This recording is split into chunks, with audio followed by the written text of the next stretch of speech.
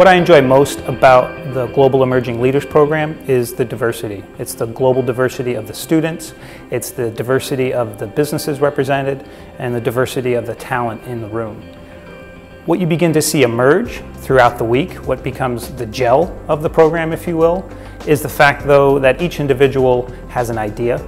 Each person wants to be a leader in their own right, and that is what GEL is all about. It is about exposing those ideas and bringing that leadership forward.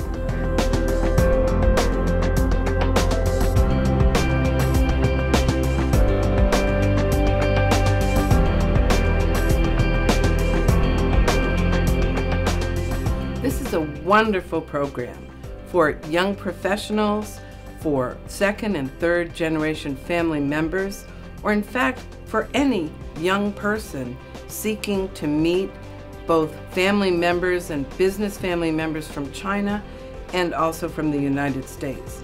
It's a wonderful opportunity to network, to learn about how to make succession decisions, many personal decisions, and going forward with your life.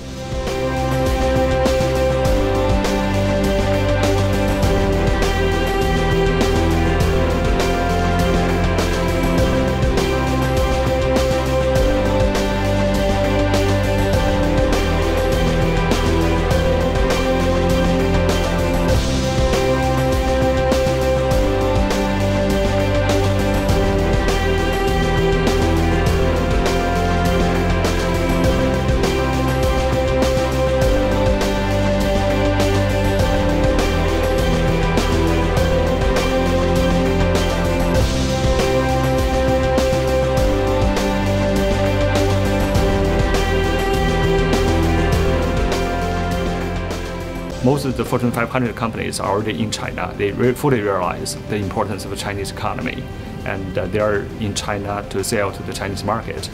And for the family business in the United States, many of them are not fully aware the importance of Chinese economy. They thought that their immediate market is still in the US, which is a big enough market to them, and they did not realize the importance of the Chinese economy.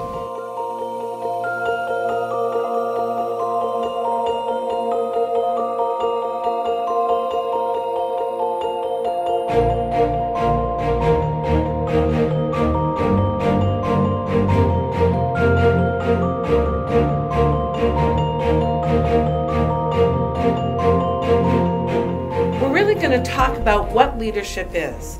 You know, what does it take to be a great leader? Are you born with it? Can you develop it? Trump, Hillary. Is Hillary a failed leader? Is Trump a successful leader? This is from the president of TCL, and he says that 20 years ago, Chinese entrepreneurs who didn't read Western management books were ignorant. Now, those who still read Western management books and don't include Eastern management books are incompetent. And in a greater picture, if you stay true to yourself and true to where you believe you're leading people and true where you think you're going, it'll be very strong.